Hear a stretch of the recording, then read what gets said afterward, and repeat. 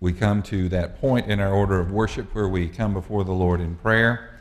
As we gather this morning, I think that we need to keep the people of France in our prayers as they have undergone the terrorist attacks this week. Pray for the peace and calm to be found in that country. Also, let's continue to remember Jim Cooper in our prayers. He is still in the hospital and he's sort of stable, but again, he's still got a ways to go. So let's keep Jim in our prayers. Also, let's continue to remember Betty Fleener's brother in our prayers, Rosa Hamrick's nephew Dick in our prayers, Kat McClanahan's father Jerry. Let's also remember Nancy Kilgore's sister Wilma in our prayers. What else do we need to lift up in prayer this morning? We've been praying for David Burke for quite a while, one of my grandchildren's dads. No cancer. All right. David Burke, who we've been praying for, has no cancer, so we're going to rejoice in that. What else?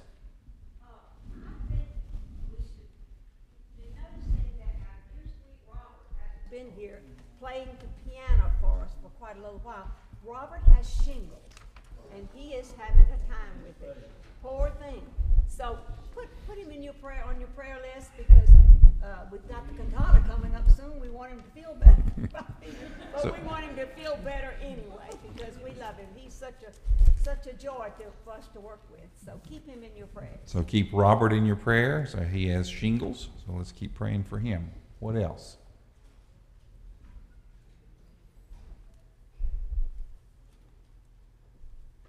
Nancy Kilgore had cataract surgery this past week, but she's doing great. Okay. Just remember her. So Nancy Kilgore had some cataract surgery. Doing okay. Debbie's mom had cataract surgery too, didn't she? She had one, and then she'll have her second one Thursday. And she did well. Okay. Anything else we need to lift up? Well, let's go before the Lord in prayer.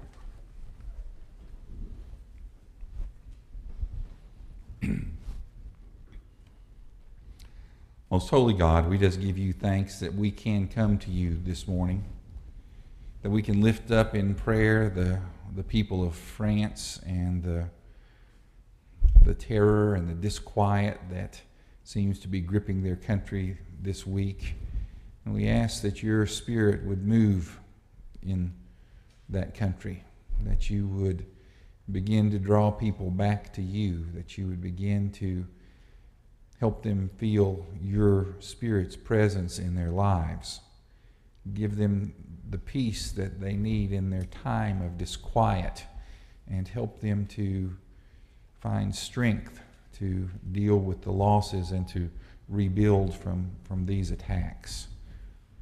We also lift up those folks that are a lot closer home to us, our friends that we have been praying for, and we bring them before your throne of grace.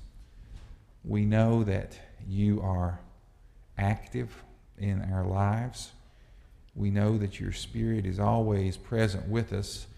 Sometimes, though, we have a difficult time feeling it.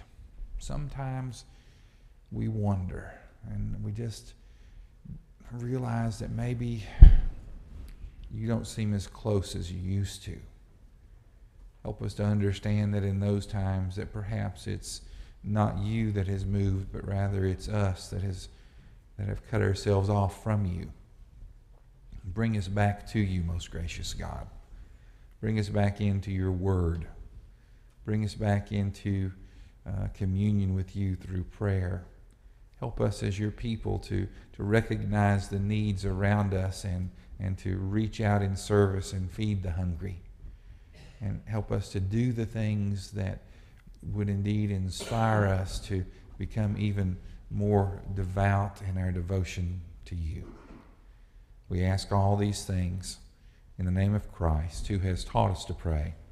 Our Father, who art in heaven, hallowed be thy name. Thy kingdom come, thy will be done, on earth as it is in heaven. Give us this day our daily bread, and forgive us our trespasses, as we forgive those who trespass against us. And lead us not into temptation, but deliver us from evil. For thine is the kingdom, and the power, and the glory forever. Amen.